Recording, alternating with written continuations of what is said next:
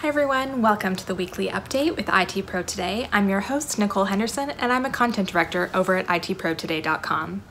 This week, Slack hosted its two-day conference called Slack Frontiers in San Francisco, and we had a reporter on the ground.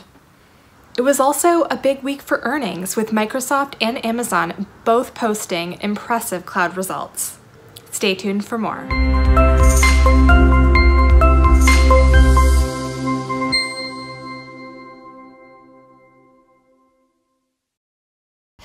Hi Lisa, thanks for joining us today. Thank you. It's a pleasure to talk to you again.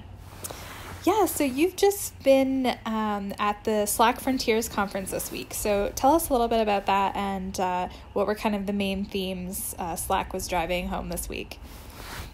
Right. I was at Slack Frontiers and for the last 2 days.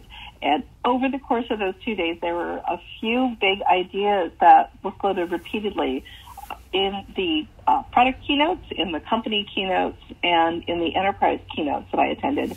Slack is positioning itself as a workspace where all of your disparate tools play together nicely. One of the statistics that they shared across multiple keynotes was a number they got from the MuleSoft Connectivity Benchmark Report for 2019, where only 29% of enterprise tools are integrated with one another. What Slack is hoping to do is to become the workspace where you are able to take information or input from the disparate enterprise tools that you have, put it in the format that you need to, and then share it with the relevant people. Some of their partners now include Zendesk, Salesforce, and Smartsheet, which is another massive worksheet application. Mm-hmm. Yeah. And it's interesting, too, because this morning Slack filed to go public through direct listing on the New York Stock Exchange, and they listed one of their threats as email, but they're kind of, in a way, insulating themselves or gearing up for that competition by adding all these integrations. Yeah, well, it was interesting. Yesterday's big enterprise keynote, the announcement was that Slack made a deal. They're now partners with Zoom, and Zoom went public, I believe, either a week or 2 weeks ago. I don't have the dates in front of me. And Zoom, as you may or may not know, is a video conferencing tool that people love because they're very tired of Skype for Business for multiple reasons. And in the course of yesterday's keynote, the Zoom CEO was like, email is dead. We don't use email anymore.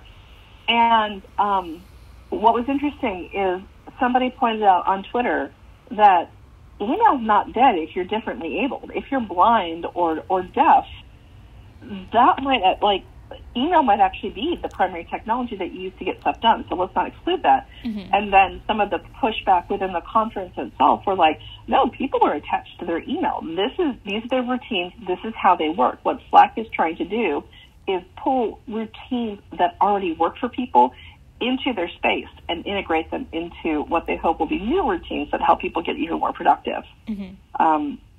I see, too, that in the filing, Slack lists Microsoft as its primary rival and a direct threat because of Microsoft Teams.